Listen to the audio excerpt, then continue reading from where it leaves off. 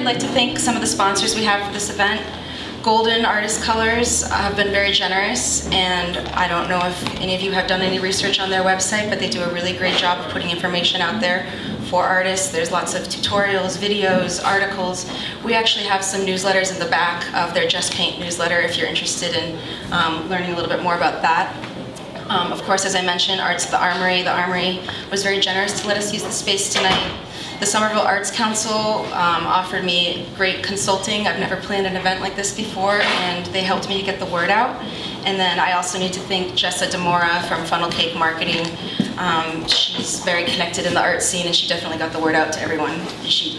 I'm really grateful for that. So I should introduce myself. My name is Melissa King. I'm a professional pet portrait artist. I work in Somerville. I have a studio at Joy Street Studios. I've been working professionally as an artist for 6 years. I'm also pursuing a career in art conservation, and I have about 7 years of experience. They call it pre-program experience before you get into a graduate program. And I just found out last Friday that I was accepted into graduate school, so I will be starting this summer at the Winterthur University of Delaware Program in Art Conservation. So art conservation is a very highly specialized career. In order to be an art conservator, you need to have training in chemistry, studio art, and art history. As conservators, we learn to identify materials and understand how they age, and as well as how they interact with the environment. So, I thought I would share this. If you can see, this is some example of my artwork.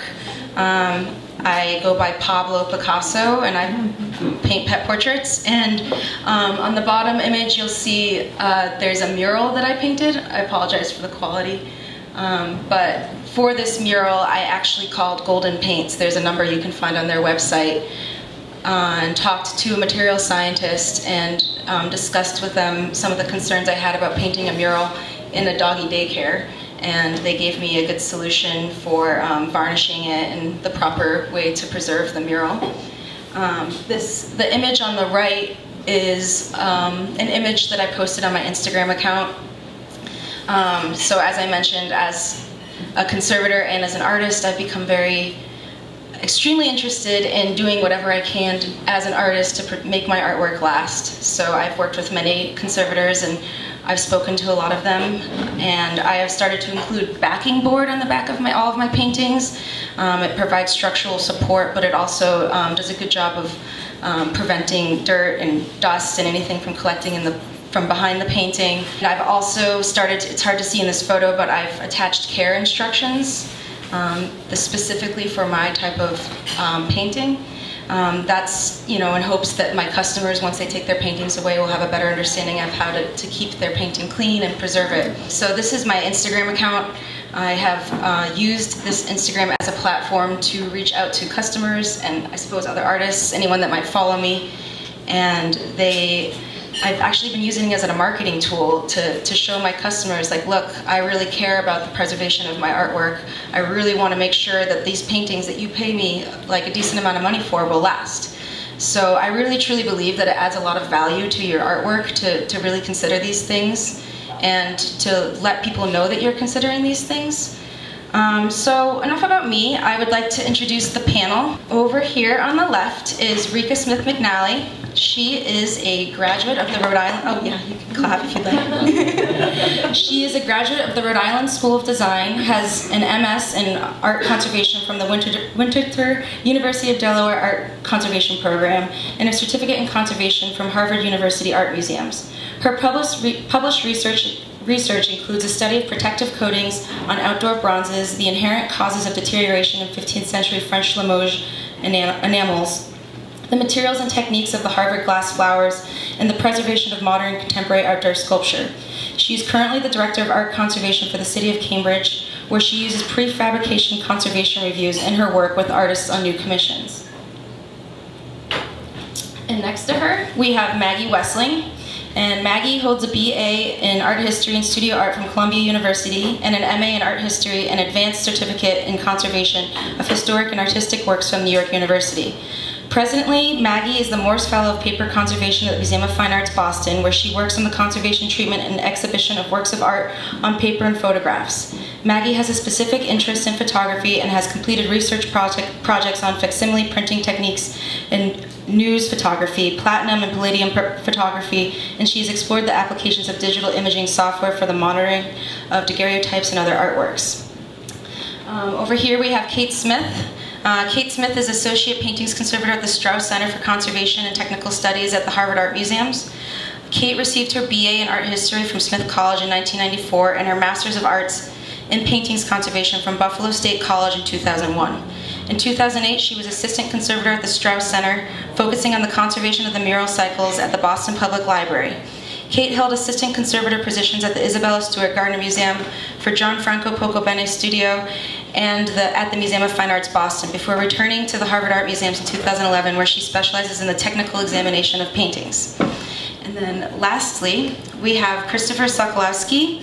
He earned a BA in Studio Art from Bates College, an MA in Art History from the University of Massachusetts, and an MS in Art Conservation from the Winterthur University of Delaware Program in Art Conservation. He has worked in the paper conservation studios at the Bibliothèque Nationale de France, the Musée du Louvre, and the Metropolitan Museum of Art, Studio TKM, and the Northeast Document Conservation Center. Since 2009, he has served at the Harvard Library as a paper conservator for special collections in the Wiseman Preservation Center. He also makes paintings and has given much thought to making them last. That's a good way to end that.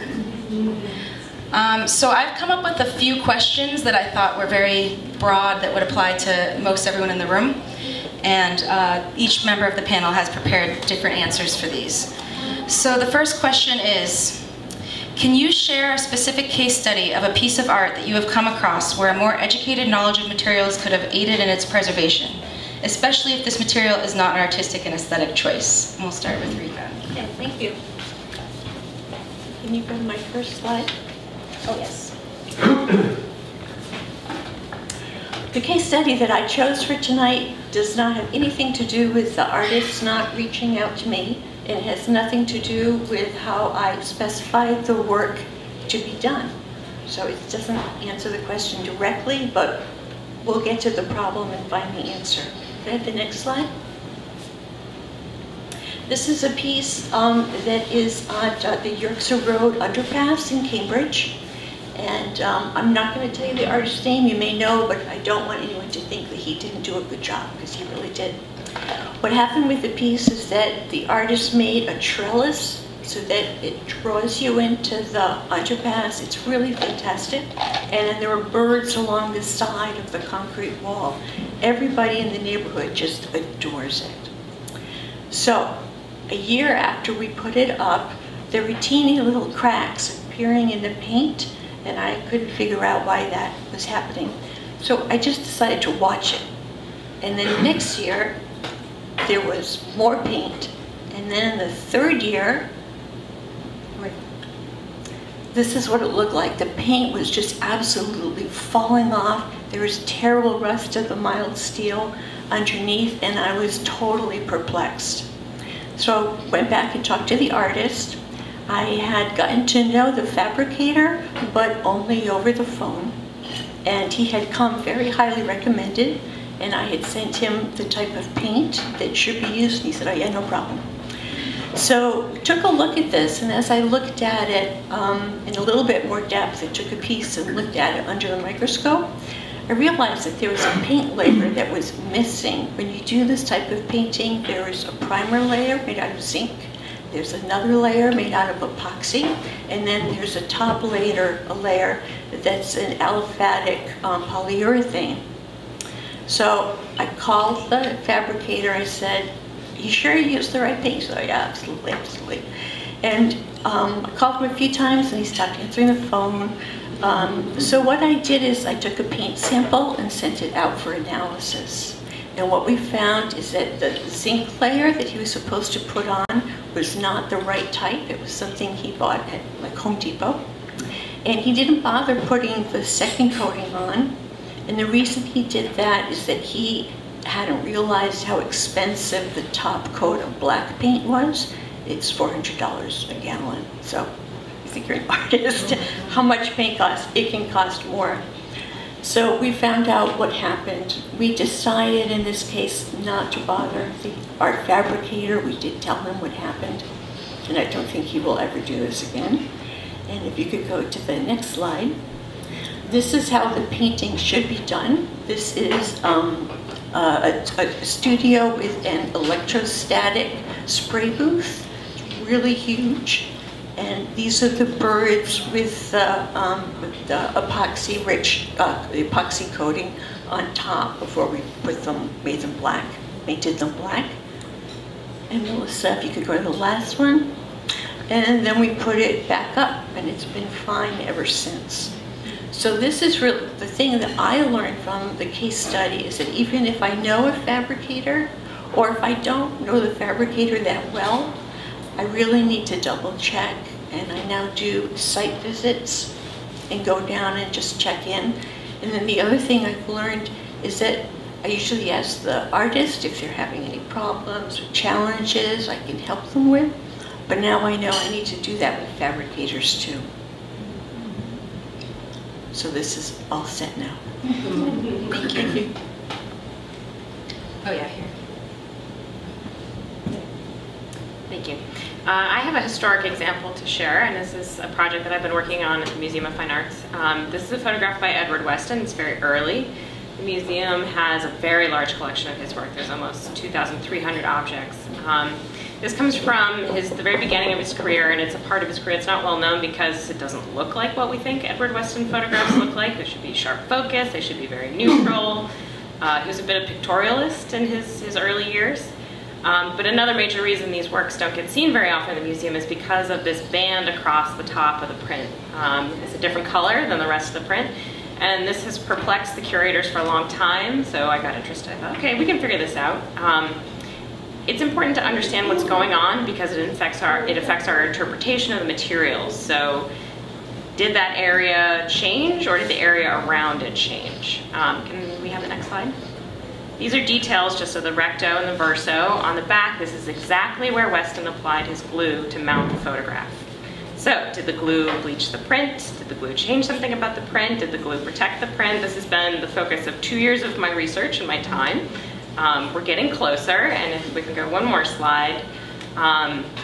Just to kind of reassure myself doing my historical research, I found this great letter in the archives at MoMA, and he says, "I regret that the glue that I used for mounting stained quite a few of my prints.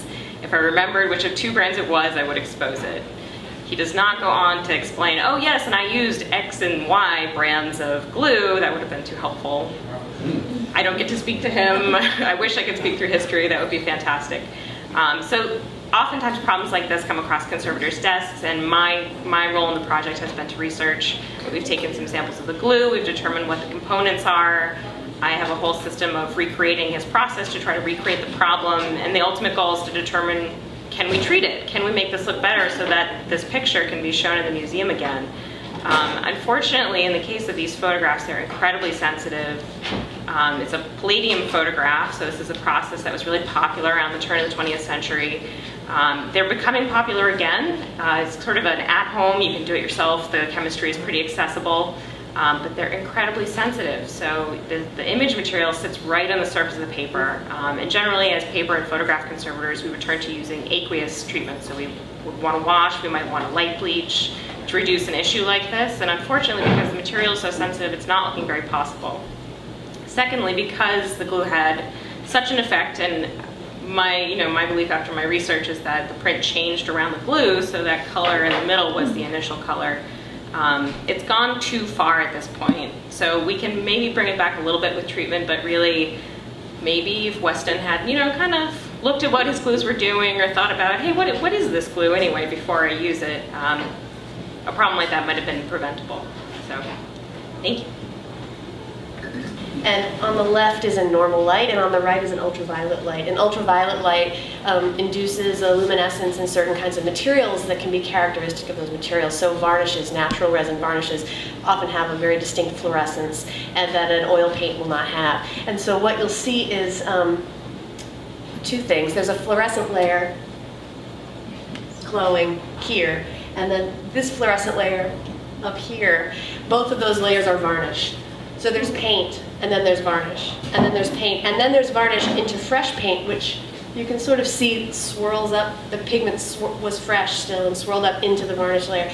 So the varnish can't be removed because the paint will come away with it.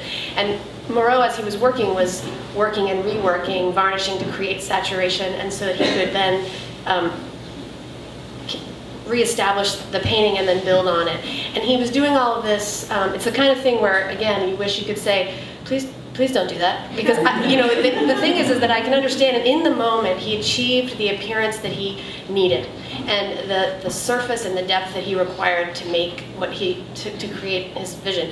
But the issue now is that, you know, 150 years later, the painting is so yellow that we can't see that anymore, and we also can't do anything about it. So we had to learn to live with this result. And unfortunately, what has happened historically is that paintings with this kind of a structure, there's many, many artists who work this way.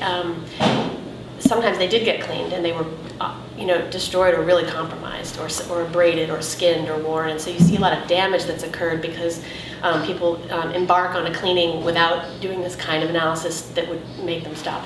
So it's the kind of thing where, again, it's about thinking.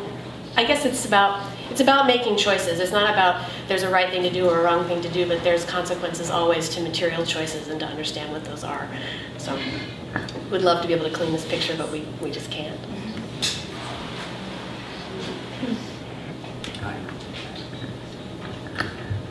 Hi, as a paper conservator, we usually have a basket full of case studies because our treatments are shorter than everybody else's.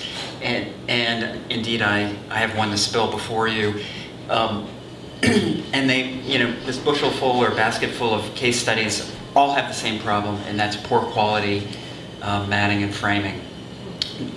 Few things I can think are harder on works of art on paper than bad matting, bad framing, and, you know, long-term display. This was something I grabbed off the web. That's just it's a typical example.